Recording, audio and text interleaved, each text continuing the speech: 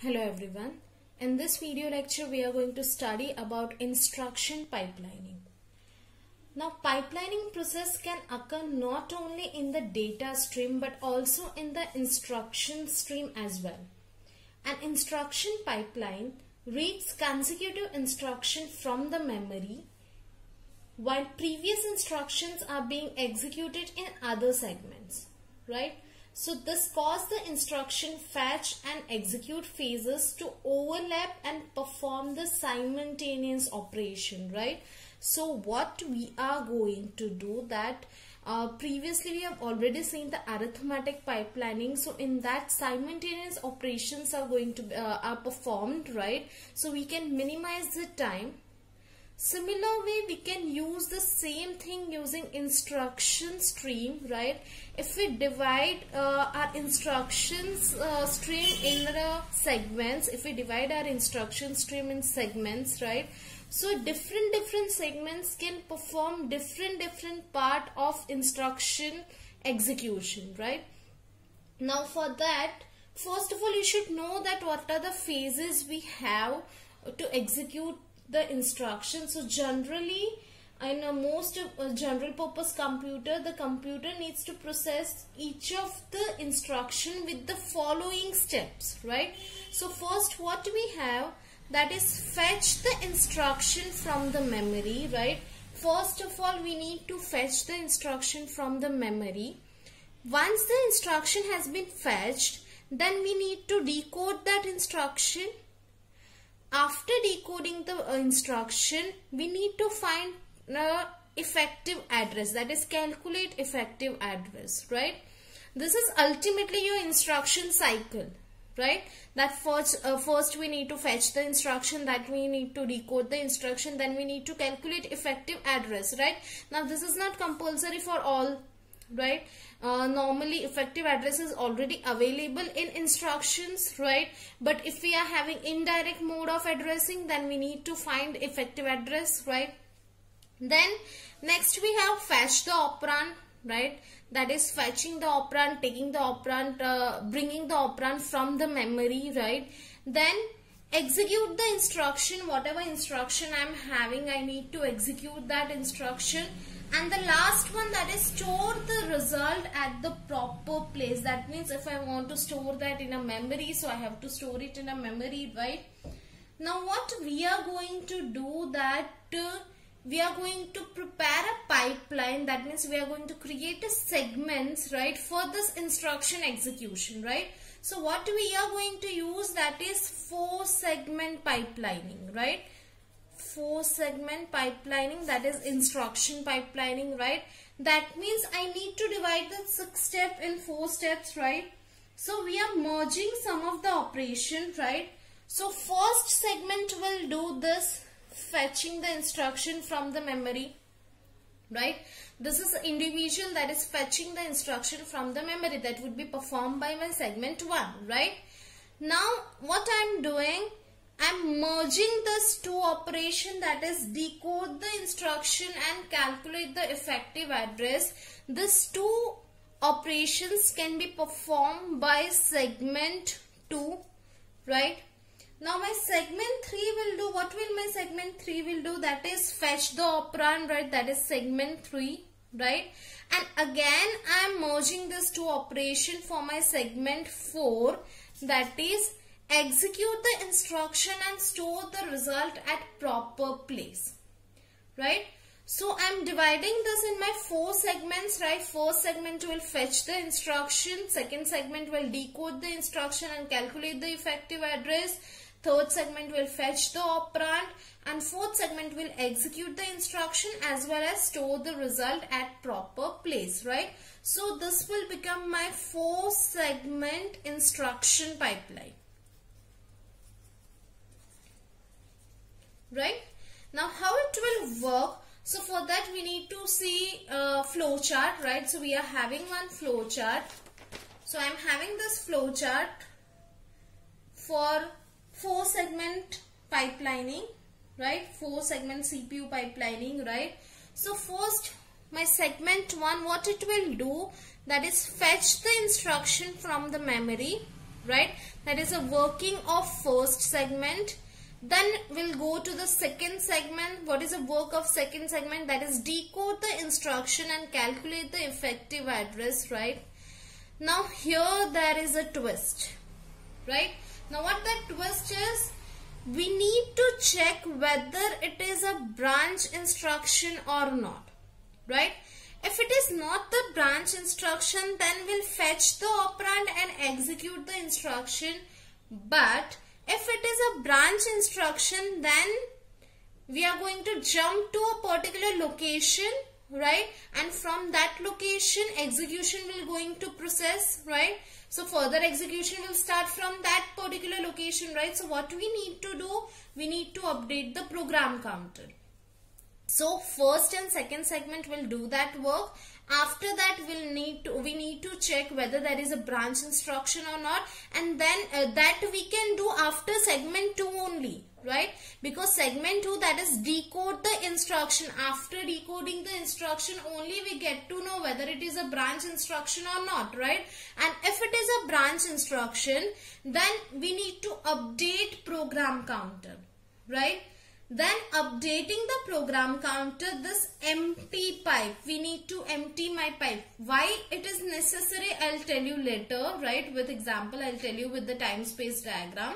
Right now just consider that after updating program counter, we need to empty pipe, right? This I'll tell you later, right? Then what we are going to do? Fetch operand from the memory. If branch is not there, that means it's a normal instruction without branching, right? So we fetch the operand from the memory. That means we are taking the operand, bringing the operand from the memory, right? And after that would be done by segment 3, right? And then in a segment 4, execute the instruction. That instruction is going to be executed, right? After the execution part, we need to check whether there is an interrupt or not. It might be possible there is an interrupt, right? So if there is an interrupt, then it will go to the interrupt handling part, right? If there is no interrupt, then it will continue fetching the next instruction. Again, it's a cycle, so it will continue fetching the next instruction, right? If there is an interrupt, then it will go to the interrupt handling part, right? Interrupt handling part, that portion is stored at some particular location. So again we need to update the program counter, right? And after updating the program counter, what we need to do? We need to empty the pipe, right? And after this, again this is going to be again it will go to the fetch the instruction, right? Now if we see this entire process using time space diagram, then you will get to know actually how it will done, right? So suppose I'll show you using time space diagram.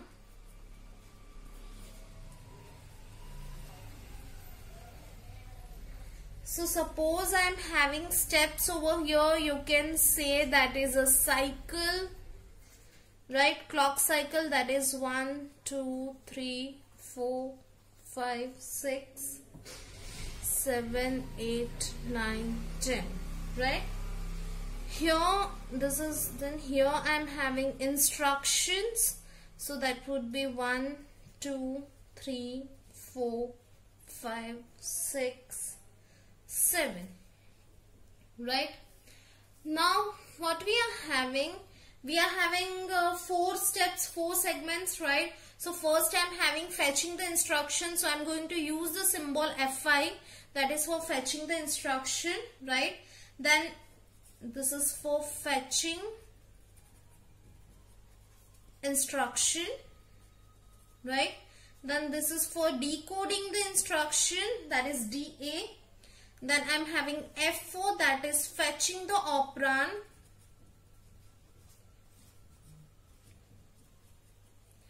And then I am having EX for execution of the instruction, right? Now, in the first timing cycle, or you can say in the first step, my first instruction will go in the fetching segment, right? Segment 1, that is fetching the instruction, right? at first cycle, my first instruction will be in the fetching instruction. This is my segment 1, 2, 3 and 4, right? I'm writing the symbols for that, right? So I'm here having this F5, right?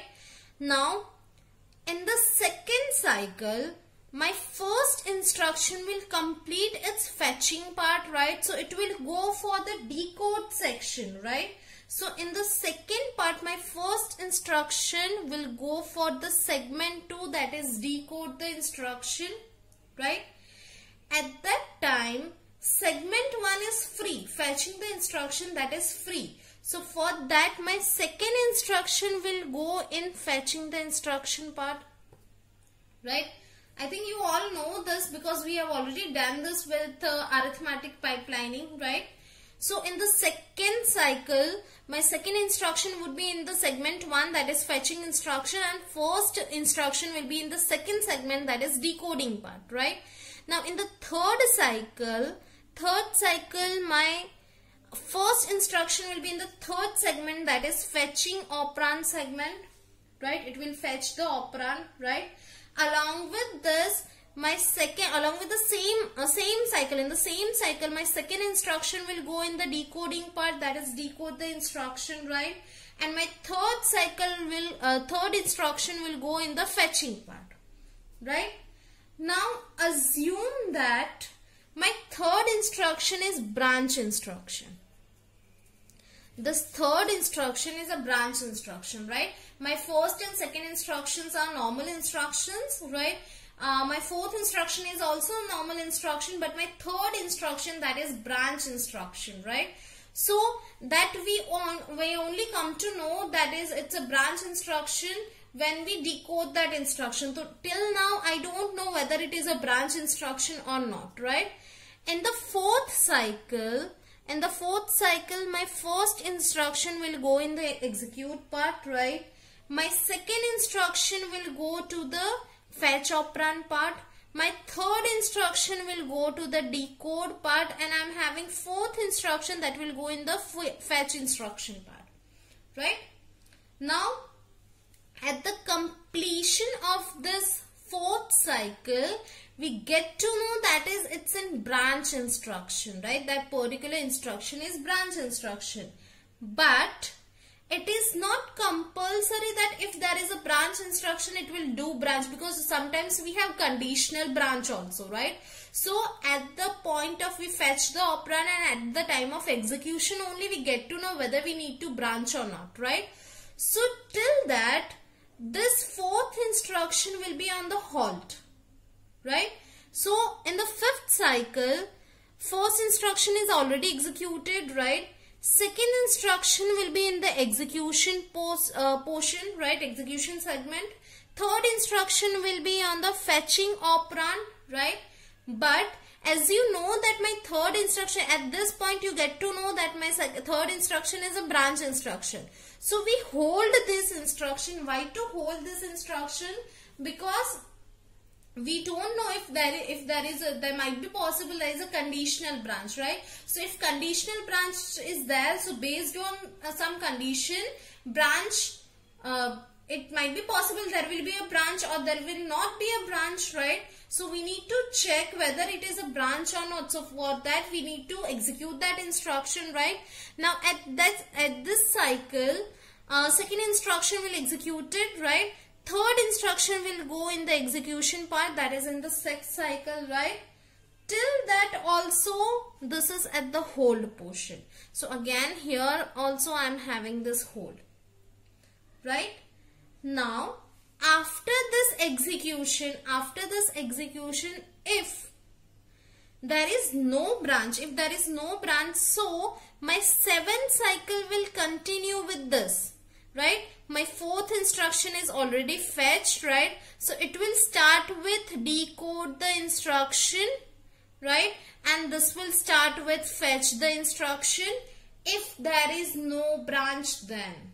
right? This is possible if there is no branch. After execution, if I get to know that there is no branch, so it will continue with this. This is at the hold part, right? So fetch instruction, already fourth instruction is fetch, so it will continue with decode instruction, and my fifth instruction will be going to fetch, right? But if there is a branch, then what? Right? If there is a branch, that means what? We need to jump for a particular location, right? We need to check for a particular location, right? So for that, my program counter is updated, and after that we need to again fetch the instruction that is at the particular location, right? So this fetching is of no use, right? This fetch instruction, this instruction which is already fetched, I am having, there is no use for this, right? Because we are going to jump at a particular location, right? For example, say 1024, right? My current location is 999, right? And the next instruction to be executed, that is 1000, but the jump is given to the 1024 location, right? So we need to execute the instruction that is at the 1024 location. So again it will fetch the instruction. So here I am having fetch instruction at the 7th cycle, and this will not be my fourth instruction. This will be the instruction that is given by this branch, right? So after this fetch instruction, this will be again at the hold part, right? Then at the 8th cycle, this will be at the decode part, and the next instruction will be at the fetch part, right? Then again at the 9th cycle, it will be at the fetch operand part. This will be at the decode instruction part. This will be at the fetch instruction part, right? And at the 10th cycle, it will be executed, right? This will be in the fetch operand part, and here I am having decode part, right? Getting this? So this is important. So if there is a branch, if there is no branch, then we continue with this, and if there is a branch, we need to update the program counter. That's why here we are having this empty pipe, right? Because we need to replace this already available value, already available instruction that is already fetched. We need to clear this fetch. Why? Because my instruction to be executed is somewhat else, right? So we need to clear this. For that, I need to empty this pipe, right? So I hope you understand, you all understand this 4-segment pipelining, right? This is the time space diagram for the 4-segment pipelining, right? Now there are some conflicts occur in the pipelining. These are known as pipeline conflicts,